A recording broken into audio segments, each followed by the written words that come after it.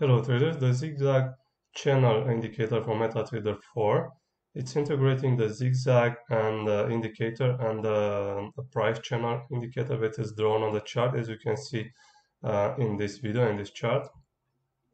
And it is probably useful for the trend traders to see how to identify the higher highs, lower lows, and how the price moves within a certain or within the price channel that the price is drawing.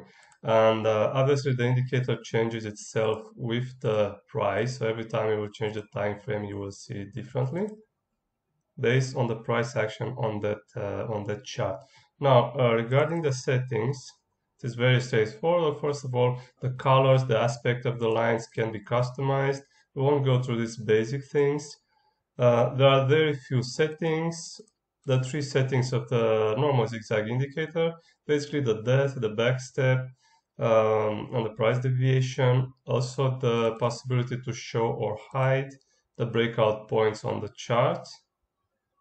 If I set this to false, then the breakout points that happen after the last point, the limit basically of the channel ZigZag channel indicator will not be shown.